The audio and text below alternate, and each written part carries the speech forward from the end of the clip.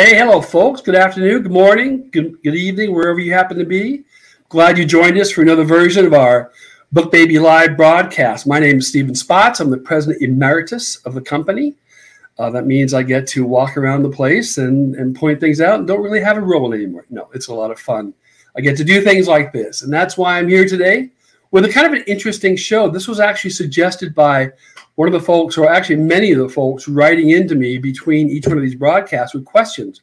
Mostly they were about their books they'd already published, about what they can do. They published it a year ago. They published it, 5 years ago. What can you do? So I thought, you know what? Let's put together a show that talks about reviving that book. So I'm calling it Book CPR, and these are 10 tips to revive your previously unpublished book. So without further ado, Carter, my loyal assistant, let's get to the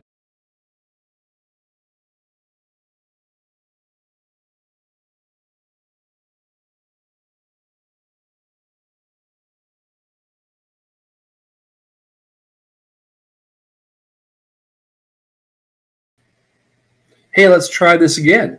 Something went wrong with our broadcast, so I'm going to bring up my screen again. Sorry about this. Technical fun and games, and I'm going to share it. Hopefully Carter is there to pull it up onto the screen. Here we go. All right, let's try this one more time. So Book CPR, I'm sure we'll edit that out in the final version, right, Carter?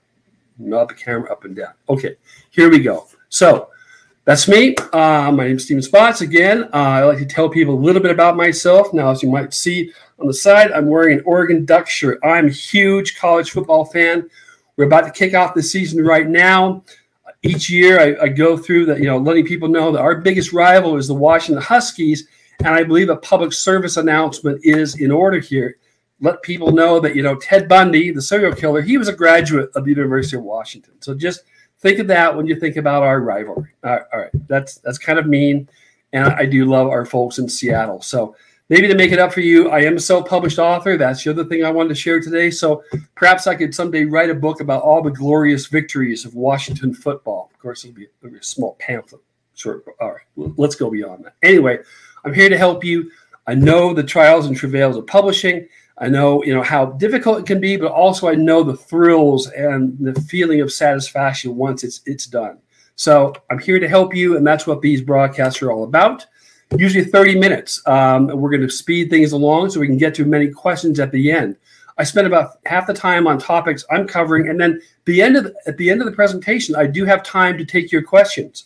So please, if you can put your questions in the comment section, we'll collect them. I'll try to get to them as many as I can before the end of the show. And if I don't get to all of them, I'll try to email you directly, or I might do a blog post. Also in this, one lucky attendee at this event will get a chance to have a consultation with me. I'll talk to them for 15, 30, an hour about their book project. Those are always a lot of fun. I really do enjoy doing them. Now, here's how you do it. You share this video, and you tag a friend in the comment section, and you're automatically entered to win. All right, so please do that. Many friends as you want, and we'll take a look, and we'll draw a lucky name at the end of the presentation. Hopefully, I'll have a chance to share it. Also, again, share your questions in the comment section. We'll look at those. And one more housekeeping item: we have a great Facebook group called Friends of BookBaby. It's about 1,500 members strong. I peer into there every once in a while. Great conversations going on. We don't really, spend much time in there. If somebody has a question, it's a good forum for us to actually help people along too. So I hope you can possibly, join that up and be a member of that group. Okay. All right. So let's get moving on here. So today's topic, we're going to call it Book CPR. And what do I mean by that? Well, look, maybe you published a book last year, maybe even 5 years ago. Sales were not what you really had expected. Maybe you didn't have time or knowledge about book marketing, okay? So, and there could be a lot of reasons why that book didn't work. Maybe it was not the right time to release it, all right? Maybe you didn't understand the need to really do book marketing, and that is an essential part of the job. Author marketer should be like one word in your dictionary, knowing that if you're an author, you've got to market it as well, all right? Also, maybe you thought, oh, you know what? I possibly have reached all the readers I possibly can. Well, I have a graphic to illustrate how this could be. Now, I don't know about you. I'm a fan of space. Can't wait for the next rocket to lift off here soon. to go back to the moon. This is a shot from the new Webb telescope that's out there discovering amazing, things each day. Each one of those is a galaxy filled with millions and billions of stars. So I want to illustrate this to say that's an illustration of the number of readers that your book has probably been exposed to, which is just so nil. There's a huge universe of potential readers for you to get your book out to. And I don't care how old it really is. If you have a book in a digital format, you can revive it, you can do things with it. And that's what we're going to talk about today. Okay. So again, our goal today is to bring it back to life, give it some book CPR. And these are some of my tips. And again, I want to point something out that's important. I did, when I was writing this presentation, it was pointed towards authors who have their books out there already. But you know what? All these ideas, hey, if you have a book that's about to come out, or you have a book that just came out, or you have one 6 months from now, these are all good ideas for you to filter away to say, you know what? These are universally great techniques. I may not do it in that same order, but know that these are 10 things that you should absolutely be doing to market your book, either at the beginning or, again, trying to have, add some more life to your book. All right.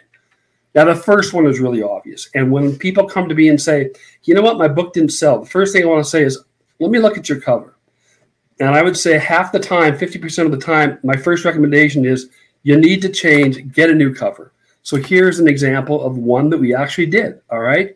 And sure enough, sales took off.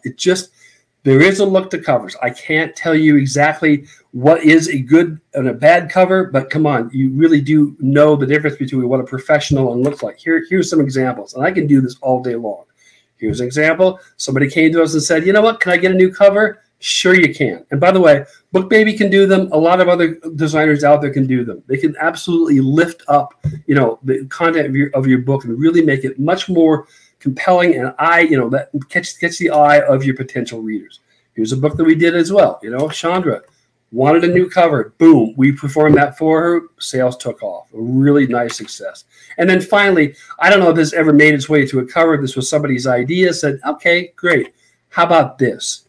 He was thrilled with the result. The book is doing very, very well. So again, these appearances really do matter.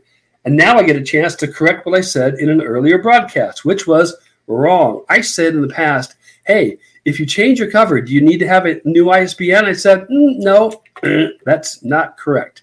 If you do change your cover, that is a substantial change to your book. You will need a new ISBN for your ebook. If you've changed that, your printed book cover, all right, as well.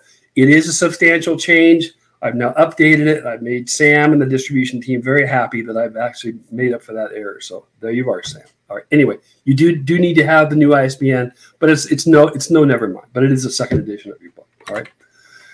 Second is this, and I'm not proud of this graphic I found, but it's the best thing I could do to kind of show about the old adage about you're trying to how many fishing lines do you have out? Well, you need to fish in many ponds. And how this applies to authors, of course, is a lot of people just say, I just need to be in Amazon. I can tell you now, and it's never been a good idea to have Amazon as your only distribution point. I can tell you this Christmas, it certainly is not. I encourage you to go on your own and look for a Publishers Weekly article that was published in the last couple of weeks about the struggles that Amazon's having right now in their warehouses, especially about books. It is a warning sign to us. So the advice I have is make sure you're in as many outlets as you possibly can be. Don't just hang your hat on Amazon. Sure, they move a lot of books. Of course they do. And we know they do. But internationally, they're not number one. There are many other bookstores. So the moral of the story here is that be a fish in many ponds. Don't be a big fish in a pond, or don't be don't just stay in one pond. Find your readers all around the world. Remember that Hubble, the Webb telescope, right? There's many galaxies. Try to be in as many of them. Also, we stress to our authors, and this is becoming increasingly profitable for the folks who have taken this advice, sell direct to your own readers. There are many other ways. You can do it off your own website. You can do it through our bookshop pages, but you'll make more money. You'll have a better relationship with your readers, and you'll have an unimpeded flow of books going out to your readers if you sell them direct and have an arrangement going with your printer, your print-on-demand printer, to have that being shipped direct to your authors, direct to your readers. It's very important to have that link. So again, overall moral of the story is have lots of distribution, get your book out there as widely as you can. All right. So the same is sort of a cousin here as well. We in marketing, we have an adage about saying that, make it easy for people to buy. And for that means it might mean about locations. When it comes to authors, though, make it easy for people to buy is to make sure you've got your book in all the different formats that people like to buy. There are people who love to read print books and they'll only read print books. People who love ebooks and they'll only read e. I have to be one in the middle. I toggle back and forth between print if I'm going to the beach or someplace outside, or I love my ebooks. So if I happen to be at an appointment, I can take out my phone and read. It's convenient. So look, if you only have print, consider adding ebooks. If you have print, consider or vice versa. We also have a couple of authors, one of which I'm going to mention a little bit later on. They have hardcover. We're recommending, maybe you want a softcover book to have a kind of a lower priced option to them. And they're doing that. And coming soon, and in about 6 weeks, I got myself into trouble a couple of months ago also by mentioning this early, but I'm going to anyway. Audiobooks for indie authors, it is coming. It's a reality. It's going to be affordable. It's going to be fast and easy, and it's going to be through BookBaby. The royalty opportunities for authors are going to be huge. It's really kind of going to set the self-publishing industry on its ear. It's the first ever offer in this way. It's affordable. It's finally within reach for indie authors. So watch your emails because you probably can't avoid it if you're on our list. In about 6 weeks or so, we'll be announcing this program. Anybody with a book, either through BookBaby or not through BookBaby, you have a digital file, you'll be able to create your own audiobook for a very low rate and make a lot of money on it. So stay tuned on that. Okay. Number 4 is this. I've talked a lot about metadata during this broadcast. What is it? It's data about data. Sounds really boring, but it's really interesting when it comes to attracting your readers. This is the stuff that people read on your Amazon page. This is the stuff that you read on your bookshop page or your personal website about the author. Take a hard look at that. There are people who have, again, they spend a year on their book and they spend a day on their metadata. Now, they should spend a long time on their metadata to make sure you've got all the right details, the bio, the overview of the book, the description. It's critically important for you to have all that kind of information. All right? Readers need it, or else they're really not going to be able to find it. All right. 5th one is this, and it's kind of tough. All right. Asking people for reviews. I owe somebody a review right now. I'm going to do it this week and get it out to them. All right. And it's kind of a never-ending process. All right. There's no such thing as having too many reviews, and it's having a nice kind of critical mass of reviews really does form some kind of tipping point. When somebody goes to your Amazon page and they see, oh look, these are 15 reviews, most of them are 4 and 5 star. It's a pretty good endorsement. All right, we have a customer who did a blitz. I found out about this a few months ago. They said, you know what? I didn't do a good job getting reviews. I'm going to spend my next month or so not writing. I'm just going to ask people for reviews. And he did. And he got a bunch of them. And his sales went from tens a month to hundreds a month just by getting the word of mouth out there, asking for people, beg, borrowing. Again, there are rules to reviews, and you can review some of my other blog posts or these live broadcasts about who can do a review for you and who can't. Basically, relatives and friends and people on your Amazon gift list don't do that, but a lot of other folks can. So I strongly urge you to do that. It's well worth your time. All right. 6th thing is this. Again, not for everybody, but consider advertising. All right. Remember that Webb telescope image? You barely scratched the surface about the number of people who you've hit. All right. Social media, it's not going away, much as I would like it to at times. And again, audiences that might be interested. I advise somebody who said, you know what, I'm running ads. And he has in the category of spy thriller. And I looked at his book. I read a couple of chapters. And said, and this is the kind of book I love to read. I said, how about thinking about it more specifically? Instead of calling it a spy thriller, it's really a British Cold War espionage novel mystery. He said, oh, okay, that's interesting. Now, I don't know the results, but I think he's pretty happy so far with reshaping his ads in that way. And also, we have a Google Ad Network service, and others do too, and we're seeing good results there. Again, this is not for everyone. This is to attract readers. As I explained again in one of these earlier broadcasts, advertising is not about direct selling. All right, it's about getting eyeballs to your pages, your selling pages, your own website, and then you've got to do the job to romance them into buying the book. Advertising is what brings them to the site, and you've got to kind of close that sale with the content that you've created. Okay. Number 7 is this, and I still get questions about, again, the broadcast we did a couple of months back about email. It was one of our most popular, and like I said, I'm still getting lots of questions about it. Go back and watch that. Those principles are really strong, and something. The first thing I would advise an author, even starting out, or again trying to revive their book, get the email list going. Learn how to use it to sell your books. The 25-to-1 rule is even more important today. That I'm going to update it today. It's 50-to-1. What do I mean by that? For every 50 likes you might get on your Twitter or your Facebook or your Instagram or whatever they say, your loves or nods or winks or whatever they call it in the social media world, that's equal to 1 email name that you have been gifted by someone. Someone has said, hey, I'm interested in you as an author and your book. So here's my email address. Please send me information. Now, it's your obligation as an author with a good list is to go ahead and do that. So please, it's not spam. You need to go ahead and think about what material you're going to send to them and do it diligently. Number 8 is this. Again, this is not for, probably this is more for nonfiction books, about getting endorsements. And this is kind of a long project too. Try to find someone who is an expert in your field to get them to read the book. And it's beyond a review. It's someone who says, hey, this person really knows what they're talking about. All right. That's kind of a review on steroids, if you want to think of it that way. But also, if you find the right endorser, they themselves might have their own audience. And having this person truly endorse you, and not just a kind of thing, hey, it's a great book, but giving you a nice blurb, giving you a paragraph that you can use, it can be a very powerful extension, leverage into their audience so that you can add to your sales. So endorsements is something that, again, think about. Not for every single book, but for some, I think it's good. All right. 9th is this, seeking out interviews. All right. Now, gone are the days when people are on Oprah doing their books, or the Today Show doing a lot of the books. They don't do many segments in that way.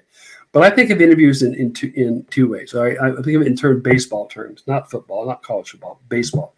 Look for singles, which is like doing your local media.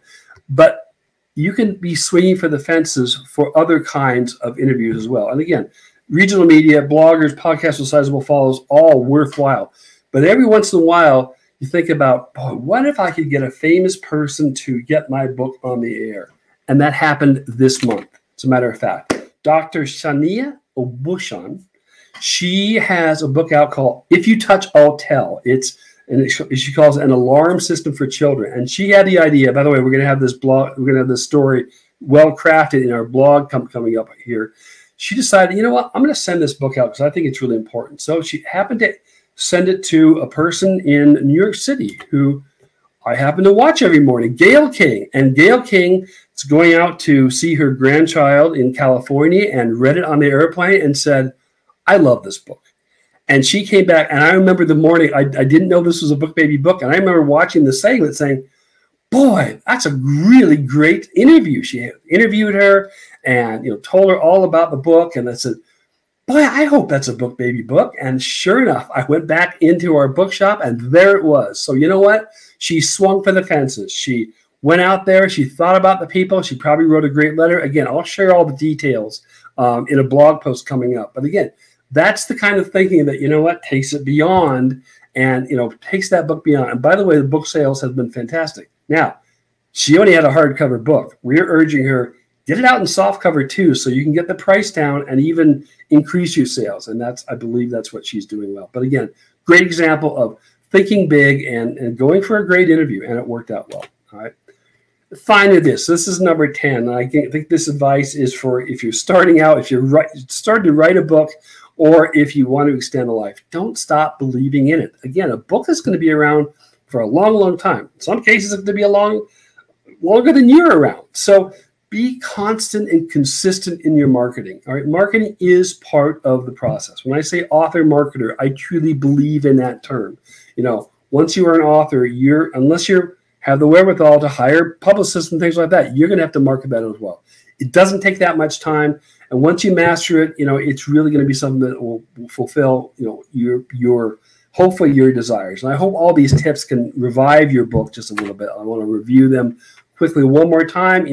Maybe a new cover, maybe you need better distribution. Are you in all formats? You have an ebook and print. All right, metadata, something to look at, spend a couple of minutes on it. You know, spend some time really looking at your bio. Do you need to update it? How about getting some more reviews? Are there people that now that in the past few years since your book has been out, maybe they're a better type of person to review your book? You know, time thing can change things. All right. The other thing, ads for authors, again, not for everybody, but again, if you have the book that's ready for that kind of exposure, and you have the backup of a great, you know, of great metadata, of great content on your page, ads for authors can be very effective. The power of email, I'll never, you know, I will die on that hill. Get a great email list, get it going. It can have a life of its own. Endorsements can be very powerful, not for everybody. Obviously, interviews can be life-changing, as they were for The Good Doctor. And then number 10 is really stay the course, all right? Don't get to the point where you need the CPR, all right? Do a little bit each week. I do say that some of the best ways to sell your first book is to write your second and your third book, but that's for another time and place, all right?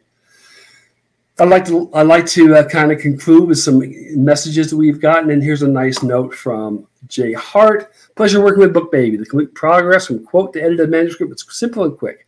Had my book proofread, and the editor did a great job. Our editing really is top notch, and really everybody needs to get their book edited. There is no book that has words in it that doesn't need editing. So strongly encourage you to do so. All right. Got a great podcast coming out. Actually, it's already dropped this month. We have Professional Self-Publishing with a six-figure storyteller, Jasmine Womack, CEO of Impact. She discusses her work, how she coaches writers to use impactful storytelling in their nonfiction work. So you can check it out at her website, or go to our podcast page wherever you listen to your podcast. Great media. All right. And I do believe it is question time. So we've got about 9 minutes. Let's try to get to them. And by the way, hopefully we'll be picking our author who wins the consultation. All right, so let's get to this. All right, Regina said, who do you recommend for a print-on-demand printer? Come on, Regina. Really? Am I going to say anybody else but BookBaby? Yes, it's BookBaby. Here's why. We do all formats, the maximum number of trim sizes accepted in print-on-demand world. We do hardcover. Under 75 pages. There's a situation going on with Amazon. A lot of children's books are obviously under 75 pages. Right now, I understand that Amazon will not do print-on-demand hardcover under 75 pages. So if you have a children's book in hardcover, BookBaby is a great choice. We ship direct to the readers. Your inventory is 24/7, 365. I could go on and on, but I think you see the point. Yes, we are a great provider of print-on-demand. You're dealing direct with a printer. You're not going with anybody else. You're dealing direct to us. Order comes into us. We ship it out. All you do is you just cash the checks. So it really couldn't be any simpler. It's us. But thank you for the opportunity for the commercial. I appreciate it. Okay, Charlotte asked, can hardcover be added after softcover has been out? Absolutely. Now there will be some differences probably in the spine. I'm not the technical person, but I know that the design of a softcover spine and hardcover spine is different. So there'll be some modifications, probably some slight costs, unless you have your own designer, but nothing major. But absolutely, again, require its own ISBN. But yes, absolutely, and it's a chance to have a relaunch party. Yippee! I've got my hardcover out. Some of our authors use them as like collector's items or prizes, all right, as they're building their email list. Oh, look, here's a way to build your email list. Hey, send me your email, and I'll do a drawing, and 10 lucky winners this month will get a hardcover version of my book that's signed, and I'll mail it to them. Great way to build your email list that I always love. Okay. Charlotte again asks, must reviews be on Amazon to be effective? Well, I'm going to say they should be on Amazon, because let's face it, that's where a lot of the action is. But look, we encourage people to get those reviews on their bookshop pages as well. We are strongly encouraging people again to move the traffic of their books through Bookshop. Now, what does that mean for us? Well, really, it's not all that different for us. All right. I mean, we print books whether they're sold through Amazon or they're sold through Bookshop. The advantages, again, of Bookshop is I get to pay you a lot more money because there are fewer hands in the till, and you get 50% of the profits of any printed book. You get 85% of the profits of any ebook, the most of anybody out there. But again, moving the traffic, I don't know the exact number, but I'm going to use this one to be safe. 85% of all independent book sales happen as a result of authors sending links directly to the site of to prospective readers. It's not somebody surreptitiously going through Amazon or going through any other website and saying, oh, I want to buy this. Typically, it's how somebody has either an ad or a Twitter conversation or something else, and you send a link to your reader, and the reader buys where the author has told them to go. Send them to Bookshop. You'll be happier. Your customer will be happy. They'll get it very quickly. Everything is in stock. So back to your question. Make sure your reviews are on Amazon and on your Bookshop page or your website if you're not selling it through BookBaby. Okay. Marnie asks, my book is already in all formats, but can't seem to get any other retail other than Amazon. Guidance. Well, yes. I mean, you would need to find another distributor, hello, BookBaby, to get your book in Amazon. You're the one who sort of, is in charge of saying where your book is going to be placed for distribution. In terms of ebooks, it's a matter of just adding ebook distribution to it. So you come to BookBaby, we'd add you into every other account other than Amazon. You'd keep your own Amazon account if you want to, or we can take that over for you. It'd be no, never mind. We don't take a cut out of your Amazon earnings or anywhere else. So it would be easier if you just converted everything to us, and we'll take care of it. But so that's how you do it. On the print on demand side, it's kind of an either or.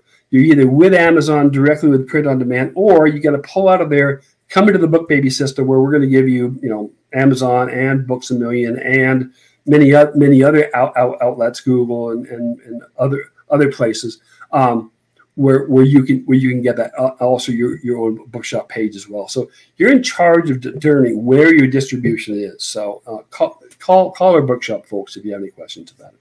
Okay. Pat asks, can you update your metadata if your book is already published? Oh my goodness, yes. My backroom people are not going to be happy I said this, but you can go in and change your metadata every day if you want to. Metadata is it's alive. I mean, I've changed my metadata last month on a book I published 3 years ago. Absolutely, it's meant to be updated. Frankly, it's something that you test different concepts on it and see if that's prompting people to buy your books more than others. Absolutely, go in, change it as often as you like. It's really you should be updating it. A YouTube question: what about converting an existing paperback booklet to a downloadable form that is still copy protected? Allow the customer to print a copy for their own use. Are there services available for that? That's a good question. I recommend you call our BookBaby experts. I don't want to sell something or offer something that may not be available. I'm not sure exactly. Give us a call, explain it to them.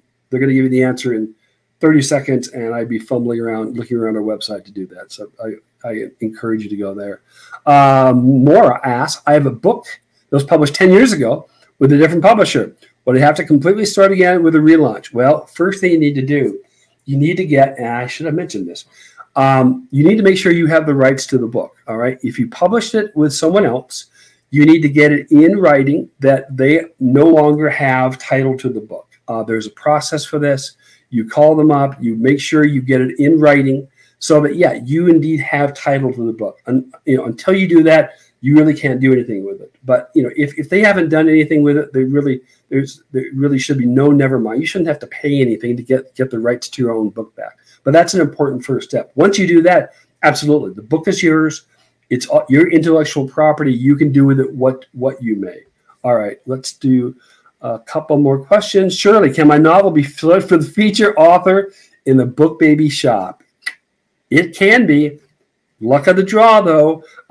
You could send me an email, and I can talk to Joe, and maybe we'll see what we can do. Loyal viewers, you never know. I might be able to influence Joe, our bookshop manager. So you never know. So drop me an email. We'll see what we can do. Jake asks, should we as authors have copies to direct sell? Oh God, yes, absolutely. In the trunk of my car, I've got 10 of my books. And while maybe in the winter I should have like a box of books so I could get better traction in the snow, that's not what they're for. Every once in a while, somebody, I meet with folks and they say, you know what, maybe they should have a copy of my book. I don't sell it to them. I just hand it out. No question about it. For some people, speakers especially, their book is like their calling card, right? So they have boxes of books. No question about it. Have some books on hand. It's a great way to, you know, get a conversation going with some readers. Absolutely, have some on hand. Keep them on hand. All right. Ingrid asks, is it worthwhile to have children's book as an ebook? Excellent question. I would say typically no, for one reason, and that's really for more production reasons. All right. Ebooks are typically, you know, an ebook can go on an iPhone, an ebook can be on a big screen. You need something for children's books are usually very graphic laden. All right. They require something called fixed layout, which can be expensive. Now, if it's a small, you know, 12-page book, it's not that terribly expensive. But it's a 40-page children's book.